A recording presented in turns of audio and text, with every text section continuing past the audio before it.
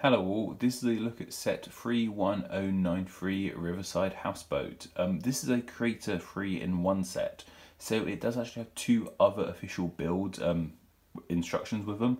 I however only have it in this main river houseboat build, so this is the one I'm going to be showing today. This is a really nice set, it's a really nice fun little set. I talked about it a bit quite briefly in my full collection tour video.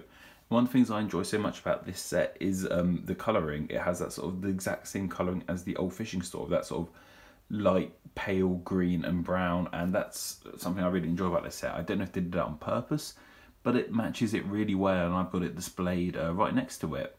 Anyway, let's look at the minifigures first, shall we? And you get two in this set, which is good because not too often Creator 3-in-1s have minifigs. This one does. You get I can only presume are a dad and a daughter. That's how I've imagined it. That's how I've got it displayed. You've got the dad there. He comes in a nice sort of a red shirt with the green trousers. I guess the green trousers to be like fishing sort of waders. I think they're called like big wellies. These sort of overall sort of things. Really nice top design. It's a really sort of neutral sort of design that could fit with sort of any sort of minifig in a Lego city. He does have a sort of a face there, just like a smiley face, and then like a scared face on the other side there as well. I normally have him displayed with the scared face, which I will show you in a bit. And he comes with a fishing rod, which I believe is actually the whip. I think that's just the old whip design they did with Indiana Jones, but they've just reused it as a fishing rod, and that works really well. And I've got a fish attached to that as well. And then it also comes with the daughter. Here, she looks happy enough. Like I said, a really nice sort of neutral design there. They haven't done the waist thing, which is really good. So that could work for a guy or a girl. The smaller light purple legs, obviously, because she's a young girl. So she has the shorter legs. And she comes with a camera, which she's using to take pictures of all the wildlife around her. Does she have a second face? No, she doesn't. But she does have a hood on her back. So that's really cool, a little extra bit as well there. And yes, she's using that to take pictures of wildlife. And that's something so good with this set. It comes with so many animals. Like, I didn't realise at first. This technically has 4 animals in it. I mean, 2 of them are just these little, well, 5 animals. 2 of them are these little fish. You get one there.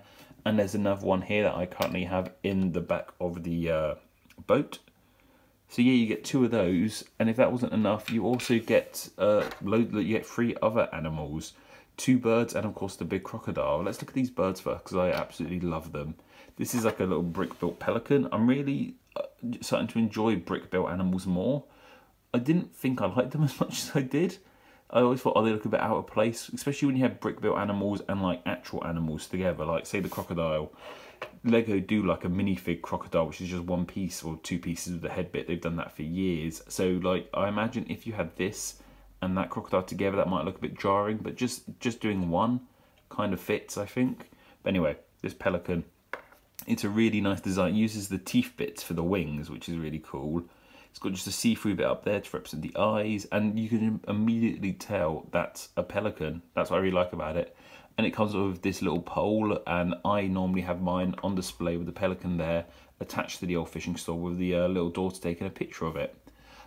This, however, is probably like my favourite part of the entire build. This sort of like little kingfisher, possibly magpie. I'm not too sure. It's supposed to be some sort of like wet, like lake bird. I don't know if I'm using the right term there, but look at that. That's just 5 bricks used to make an animal, and that's so good. I very rarely see such a small amount of bricks being used to display something, and that just captures it perfectly. You look at that and you immediately know it's supposed to be like a little bird, and I just think that's so really cool. Like I said, just 5 bits, just 1 bit there, 2 bits for the wings, the cheese slope up there for the head, and then one of those teeth bits, but in black for the beak, and that just is really perfect. I like to have that sitting there. Ooh. Put that back on. I'm going to drop everything, and yes, I'm going to drop everything. Stay. And of course you get the alligator as well, and he looks a bit sad at the moment, and that's because of the way the eyes are presented. And that's what's really good with these eyes. They can, just one little plate can represent so many emotions. They really captured it well. Like there he looks happy. There he looks sad, as we just saw. But you do it like that and he looks really angry. And that's how you're supposed to display it. But the eyes are quite loose, so they move quite easily. So you can just like picking this up and like moving it around can quickly change his appearance. And of course you can have the eyes, like each eye looking different. I tend to keep it looking angry. And he's a really good build, just a small build, the smaller build of the bigger build of this. The legs are movable, the tail is movable. Really cool. And he actually comes with, oh, that's not stuck down properly. He actually comes with a stud on his mouth. And I think what you're supposed to do there is put the bird on it. So it's just about to chomp down on it. No, I don't do that. I just have the bird sitting on the side. So that's all like the animals and minifigures of this. Let's look at the main build here, the actual river houseboat. So of course, it is a boat. First and foremost, it's a boat, and it's a really nice looking boat. Lego don't really do stuff like this. I'd love like a full like barge from Lego, like a proper like Amsterdam barge. That would be such a nice build. Maybe they've done it in the past and I haven't noticed it. But yeah, you got like the little gondoling, is that the right word? Can't even remember. Gondoling sort of bit there. You got the lights at the front here, the rubber ring. Got some like foliage down the front there, just to add some extra detail, make it a little more homely, because this is a houseboat, as we'll see in a minute. So it has that more sort of home quality to it. Some bits up there, some more flowers up there. Got the little bucket deck there with a fish in it, what the guys just caught, like a little tap and a little bowl here as well. Really nice. Like I said, this isn't like most other boats Lego make. If Lego ever make boats, it's like speedboats or pirate ships. This is just a completely different level of boat Lego have made here, and I really enjoy it.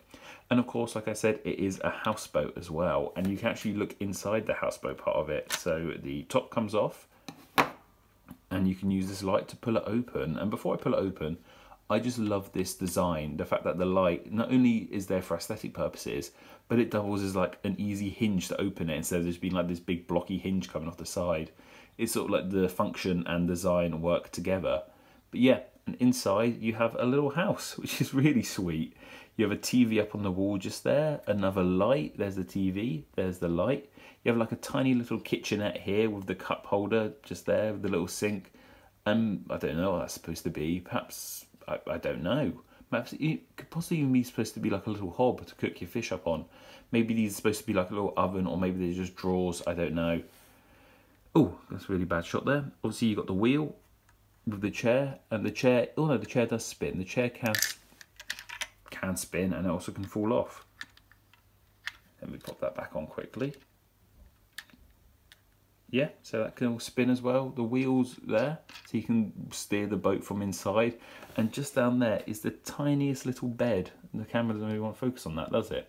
And you can see it there with the orange covers. That's just a really nice design there for that. That's like, it captures pretty much everything you need for a house. You've got the kitchen, you've got the bed, you've got the TV. What else more could you need on your holidays? That's really good. And like I said, that just closes back over. And then you can just put the roof back on and you wouldn't even know. There we go. That's all back on there. So as I said, I really enjoy this set, and I do have a specific way of displaying it. So I tend to put the little magpie there. I have the girl at the front. She normally sits there. Just there like that. I have the pelican there, so she's the one taking the picture of the pelican. So she's all happy, having a wonderful time at the front of the boat, while her dad, on the other hand, is sitting at the back here fishing. And how I normally have it displayed is I have his scared face on, just like that. So he's sitting there looking all scared, because even though he's just got a fish, that fish has brought up an alligator as well. I mean, that's so good. He's like, minding my own business, catching a fish. Oh my god, there's an alligator coming up for me. And that's the good thing with Lego. It's a freeze frame. You don't really need to know what happens afterwards. We can just admire this as humour. We don't need to know what actually happens to the dad afterwards. Does he get gobbled up? We don't know, because Lego is just like a moment in time, which I really enjoy. And with this sort of way of displaying it, I love how it captures like both ends of the spectrum. You've got this absolute fear at this end, and this girl having a really fun, joyous time with all her birds on this end. And together, it just makes a really, really, really fun set. Like I said, I'm a big fan of this set. Really happy to own it. It's a real proud part of my collection that I'm happy to have in my collection. And I'm hoping it will stay there for many years to come. I think that's everything now, guys. Take care.